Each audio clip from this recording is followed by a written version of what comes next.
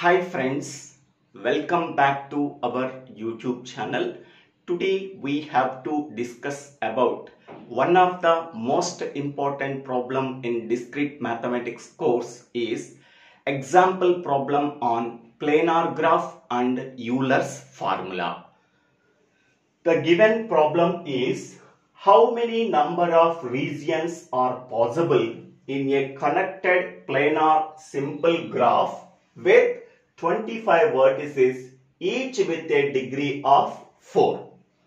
The given data of the problem is number of vertices in a connected planar simple graph V. So how many number of vertices are there? That is 25 vertices are there. Therefore, capital V is nothing but number of vertices in the given graph, that is equal to 25. Each vertex has the degree 4. Okay. Every vertex among the 25 vertices, every vertex has the degree 4.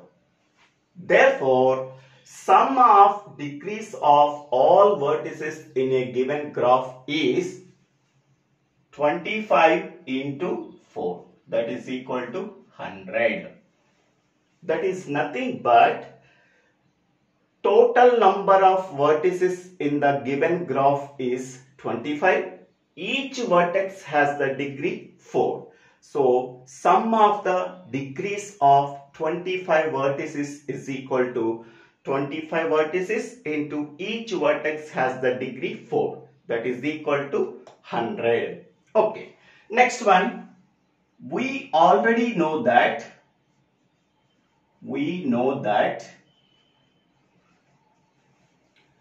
sum of degrees of all vertices in a given graph is equal to 2 into mod E, where E is nothing but number of edges in a given graph. Okay.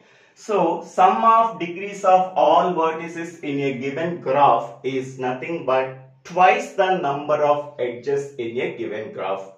Already we know that sum of degrees of all vertices in a given graph is 100. 100 is equal to 2 into mod E. So, therefore, mod E is equal to 100 by 2. That is equal to 50. So, therefore, number of edges in a given graph is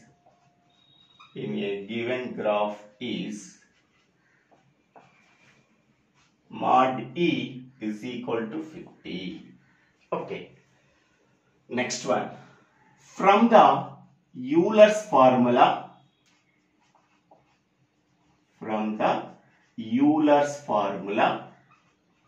we have to find out the regions.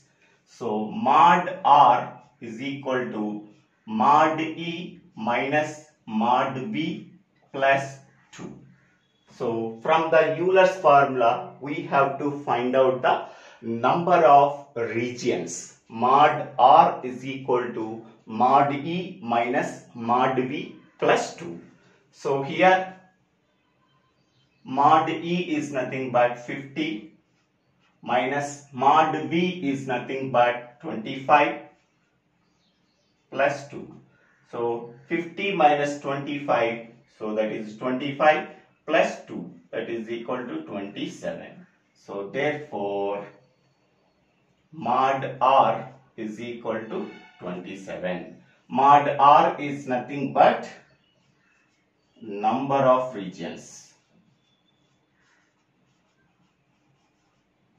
Number of regions in a graph, in a given graph is equal to 27. So, in this way, we have to find out the number of regions in a given graph by using this formula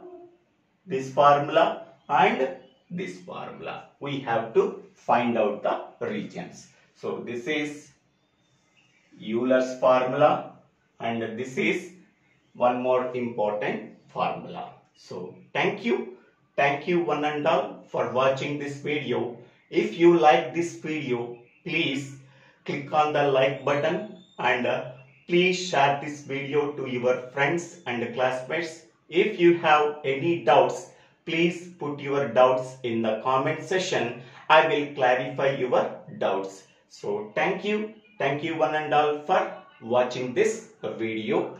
Please subscribe my YouTube channel. So DIVVELA SRINIVASA.